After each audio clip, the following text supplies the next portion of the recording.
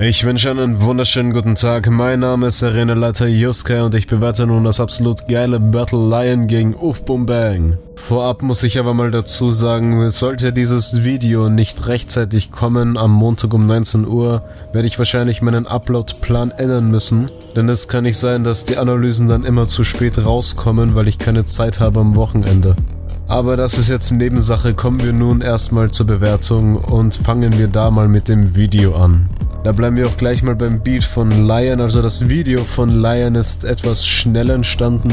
Also Schneide- oder Drehaufwand ist jetzt nicht unbedingt drin. Man hat eigentlich auch keine Szenen drin, wo wirklich irgendetwas richtig passiert. Aber auch wenn jetzt eigentlich niemand im Video sozusagen zu sehen ist, ist das Video dann doch noch ansehnlich, weil es gut zur Atmosphäre und zu dem düsteren Unterton der gesamten Runde passt. Im Gegensatz dazu haben wir dann Uffbummbang3565, der dann eher eine witzigere Runde macht und ein farbenfroheres Video. Da sieht man auch, dass der Drehaufwand etwas höher war, beziehungsweise auch etwas mehr Locations vorhanden sind. Das Video besteht dann hauptsächlich aus Performance-Szenen und das Video im Hook-Teil ist dann auch noch sehr schön gelungen mit einem Cheshire, der Mo spielt und einem Uffbummbang, der gerade so tut, als wäre er Brian Diamond. Ja, ich weiß, ich muss das noch irgendwie ansprechen, dass Uffbummbang da irgendwie keinerlei Lippensynchronität hat. Ich weiß, dass da beim Drehen etwas schief gelaufen ist, also verzeih ich den Fehler, vor allem weil bei Lyyon so gar keine Lippensynchronität dabei war.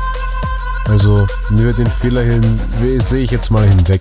Dafür haben wir sehr, sehr viele Szenen, wo er sich mit der Hand über den Mund fasst, die sind ja auch sehr schön. Und jetzt mal Real Talk, Uffbummbang hat einiges vorgehabt fürs Video und es ist einfach viel zu viel schief gelaufen. Da will ich ihm mal kurz Credits geben, was für Mühe er da eigentlich alles reingesteckt hat und es ist eigentlich sad, wie viel davon schief gelaufen ist, aber dafür ist das Video dann doch noch sehr gut geworden. Also Video ist auf jeden Fall Uffbummbang vorne. Kommen wir nun mal zu den Rap-Skills und bleiben wir gleich bei Uffbummbang. Das ist jetzt natürlich keine absolut perfekte Leistung, die Uffbummbang da gebracht hat, aber auf jeden Fall gut für einen Newcomer. Das einzige Problem, das ich bei Uffbummbang dann immer sehe, ist, dass er auf zu schnellen Beats rappt und dann immer so klingt, als würde er sich etwas verhaspeln. Dann kommen auch manche Flows etwas komisch, aber wenn man dann die Originalrunde sieht, also die Runde ist übrigens angelehnt an Brian Diamond, aber dazu kommen wir später. Also wenn man die Flows jetzt anhört, ohne die Brian-Runde zu kennen, dann kommen sie komisch, aber wenn man dann die Brian-Runde anhört, merkt man, dass er sie einfach rausgenommen hat aus der Runde und die da sozusagen hingehören. Zum Beispiel bei der ersten Line, wo da die Pause war und dann klasse Witz. Du sagst, du findest alle hier. Klasse Witz. Was Taktgefühl angeht, hat Uffbummbang aber keine Probleme, der ist durchgängig on beat. Kommen wir nun zu Lyyon und Lyyon hat auf jeden Fall auch einiges zu bieten, was Rap-Skill betrifft. Einerseits hat er ziemlich coole Flow-Passagen drin. Ich hab den Boom-Bapper-Sound, so unfassbar laut und Yusuke kann nun sehen, wie ich euch Husos verhau. Bei Lyyon finde ich auch die Audioqualität von der Stimme besser gelungen.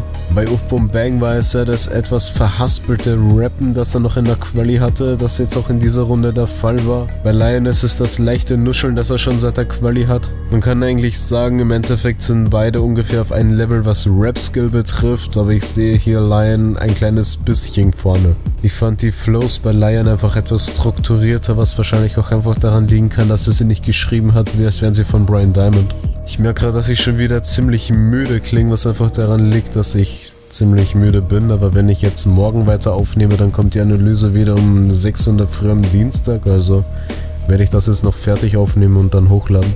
Kommen wir nun zum Text. Mal vorab möchte ich sagen, dass die Reime bei Lyyon jetzt nicht die spektakulärsten Reime sind, aber sie sind auf jeden Fall deutlich besser als bei Uffbummbang. Bei Lyyon sind auch Punchline-mäßig einige gute Dinge dabei. Ey, und dein Scheißname ist mir wirklich fremd. Ich komm zu dir nach Haus und das macht Uffbummbang. Ich steigere mich stetig und das geht es steil, weil ich dich Ficker rausstoß. Beyblade-Style. Wenn deine Mom das sieht, schlägt sie dich purpurrot und als Strafe kriegst du eine Woche Hundverbot. Aber dann waren noch einige Textpassagen dabei, wo einen mit Gewalt androht, die halt nicht wirklich irgendwie Sinn ergeben, außer dass sie teilweise ziemlich gut gereimt sind. Bei Uffbummbang ist es dann etwas anders, da fand ich zwar eigentlich nur 2 Lines richtig gut. Ey, alter Leon, was gibt's da jetzt noch zu sagen? Du kannst gehen, meine Lines wie deine Freundin, du hast den nicht kommen sehen. Ich schlage dich ohne Grund, endet für dich nicht gesund und du rennst Männern nicht halt hinterher wie Nika. Das sind jetzt eigentlich nicht wirklich die gegnerbezogensten Lines, aber die fand ich dann doch noch recht witzig. Bei Uffbummbang ist mir einfach aufgefallen, ich glaube einfach, dass ich die ganzen Lines überhaupt nicht richtig verstehe, also vom Sinn her. Ich lese mir den Text durch und weiß nicht, was er meint. Ich habe mir auch die dazugehörige Brian Diamond Runde angegeben, an die er sich orientiert hat. Jedoch ist mir aufgefallen, dass Brian Diamond in der Runde so gut wie keine Highlight-Lines drin hat. Aber jetzt zum Beispiel sowas wie Route 66 liegt nicht in Frankreich, du Spaß, habe ich jetzt irgendwie überhaupt nicht verstanden. Also was Lyyon da für Lines drin hat bezüglich Gewaltandrohungen, hat Vesta kompensiert mit seinen Lines über seine Penisgröße.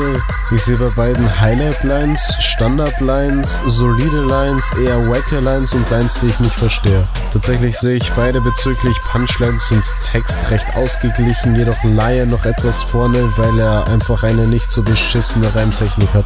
Kommen wir nun zur Kreativität und Style. Ich weiß, dass ich etwas negativ klinge, weil ich die Runden hier gerade tot analysieren muss, aber im Endeffekt ist das bei beiden Seiten ein ziemlich gutes Battle. Kommen wir zu Lyyon und man kann einfach sagen, der Typ ist ziemlich gut unterwegs, was Style betrifft. Er findet sich gerade und dieses Düstere steht ihm auf jeden Fall.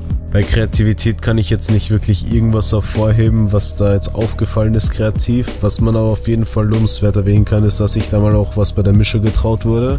Also durchgängig tief gepitchte Doubles, die fand ich recht atmosphärisch, wenn auch teilweise etwas störend bei der Verständlichkeit, aber im Endeffekt hat man da doch noch alles verstanden.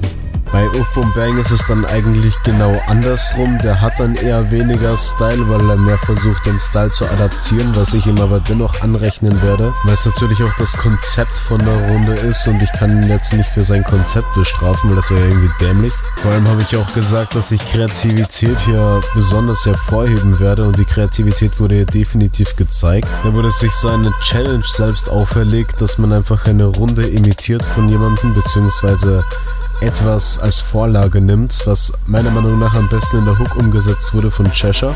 Da aber hauptsächlich auch wegen dem Video ist es natürlich klar, dass man jetzt nicht gegen einen anderen Gegner den haargenau gleichen Text verwenden kann, beziehungsweise auch nicht alles adaptieren kann, weil es auch nicht immer Sinn macht. Da möchte ich bei beiden nochmal die Hooks erwähnen, sowohl die Hook von Flo als auch die Hook von Cheshire gehen eindeutig mal ins Ohr und werten beide Runden deutlich auf, also sorgt auch dafür, dass man die Runden definitiv öfter hören möchte. Also im Gesamteindruck hatten wir Lyyon, der eine ziemlich atmosphärische Runde gemacht hat und meiner Meinung nach beim Rap-Skill und beim Text-Skill ungefähr gleich abgeliefert hat wie Uffbummbang, aber ein kleines bisschen besser war. Und auf der anderen Seite Uffbummbang, der jetzt vielleicht bei Text-Skill und bei Rap-Skill ein kleines bisschen hinten liegt, wenn auch nicht viel, jedoch einfach komplett bei Video abgeräumt hat, bei Konzept abgeräumt hat, bei Kreativität abgeräumt hat. Also das Battle ist schon sehr knapp, versteht mich nicht falsch. Es ist ein sehr gutes Battle und auch ein Battle, das wirklich auf Augenhöhe stattfindet. Aber man merkt auf jeden Fall, wie viel Arbeit und Kreativität in die Runde von Uffbummbang reingesteckt wurde und das fällt auf jeden Fall positiv auf. Auch wenn ich es hasse, mich in diesem Turnier jetzt von Lyyon trennen zu müssen, gebe ich diese Runde an Uffbummbang und er ist somit im Halbfinale und steht gegen Boa im Battle.